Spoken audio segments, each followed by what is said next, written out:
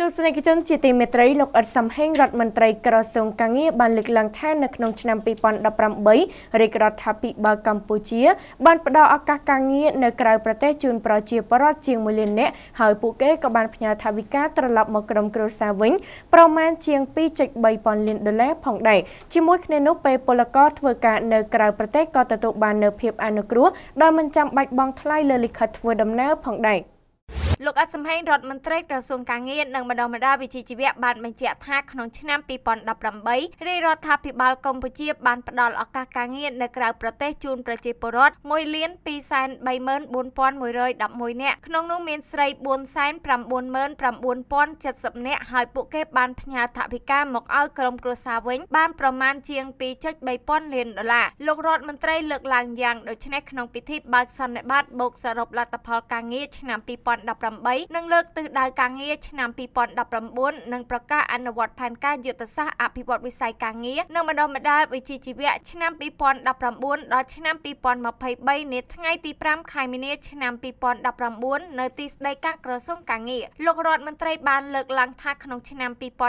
រាជរដ្ឋាភិបាលកម្ពុជាក្រោមការដឹកនាំរបស់សម្ដេចតេជោហ៊ុនសែននាយករដ្ឋមន្ត្រីបានផ្ដល់ឱកាសការងារនៅក្រៅប្រទេសជូនប្រជាពលរដ្ឋចំនួន 1,234,111 នាក់ក្នុងនោះមានស្រី 4,99,070 នាក់ក្នុងនោះរួមមានប្រទេសថៃមានចំនួន 1,146,685 នាក់ដោយទទួលបានប្រាក់ឈ្នួលអបបរមាចាប់ពី305ដល់310បាតថៃក្នុងមួយថ្ងៃឬប្រហាក់ប្រហែលនឹង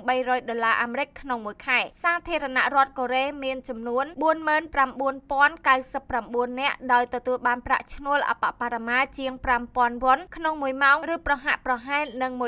$1,200ក្នុងមួយខែប្រទេសជប៉ុនមានចំនួន 9,100 នាក់ដោយទទួលបានប្រាក់ឈ្នួលជាមធ្យមប្រមាណជា$1,500ក្នុងមួយខែប្រទេសម៉ាឡេស៊ីមានចំនួន 3,113 នាក់ដោយទទួលបានប្រាក់ឈ្នួលអបបរមាប្រមាណ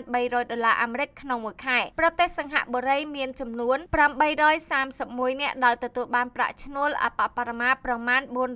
$450ក្នុងមួយខែតំបន់រដ្ឋបាលពិសេសហុងកុងទើបចាប់ផ្ដើមបញ្ជូនពលករនីបានចំនួន 54 នាក់ដោយទទួលបានប្រាក់ឈ្នួល$550ក្នុងមួយខែចាប់ពីថ្ងៃទី28ខែកញ្ញាឆ្នាំ